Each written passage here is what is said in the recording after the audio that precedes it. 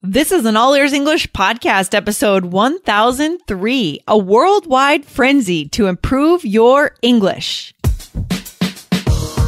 Welcome to the All Ears English podcast, downloaded more than 50 million times. We believe in connection, not perfection, with your American hosts, Lindsay McMahon, the English adventurer, and Michelle Kaplan, the New York radio girl, coming to you from Boston and New York City, USA.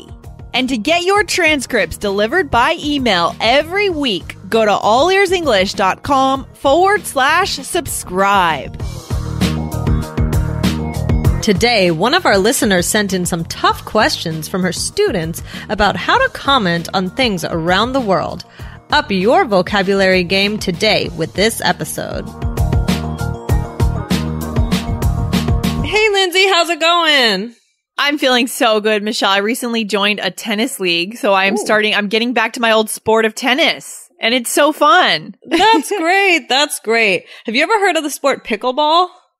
Yeah, of course. Kids used to play that in school when I was a kid all the time. Well, they have like a league now where I live, and and also, so I've played it a little bit, but my dad is like Mr. Pickleball. Really? That's so funny. It's such a niche sport. It's such a random, like, schoolyard sport, right? Yeah. He plays it, like, every day. It's amazing. Oh my God.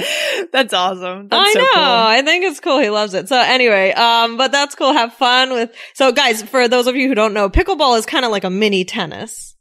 Kind of a mini tennis. Yeah. Do you use a racket, though, with pickleball or no? You use, like, it's like somewhere in between like the size of a tennis racket and a ping pong paddle. Like it's it's kind of, right in the middle. Much bigger than a ping pong paddle though. So yeah.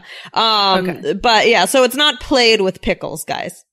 Interesting. Yeah, no right. You're not like in the game. Exactly.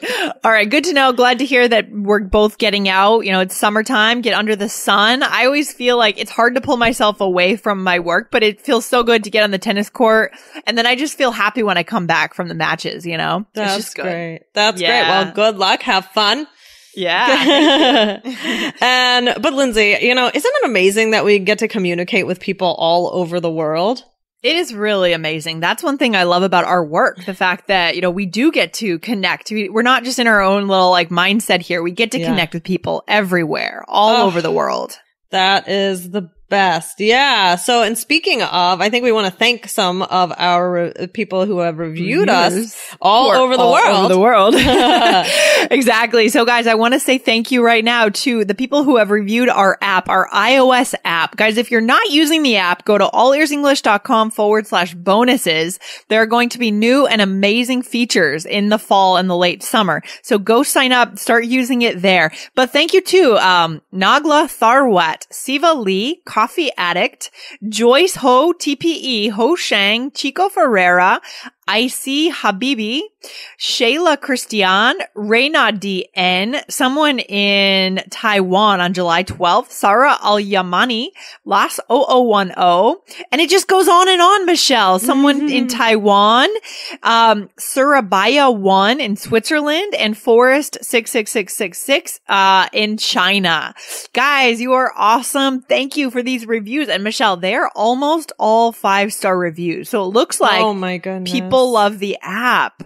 That's awesome. Thank you guys so much. It means everything to us, really. It's really, really nice to get this feedback. And also, I see that Sheila from Brazil has asked a question in her app review. So guys, that's a really good way to ask a question. I'm now going to put this in our ideas document so that we can address this question. Ask your question inside your app review.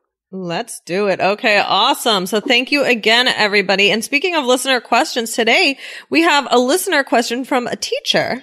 Yeah, awesome. So this is from Miho, who's in Japan. Yeah. Do you want to read us the question, Lindsay? Yeah. Okay. So Miho, she says, "Hi, I'm Miho from Japan. Thank you for your great podcast and blog. It's been super fun studying too.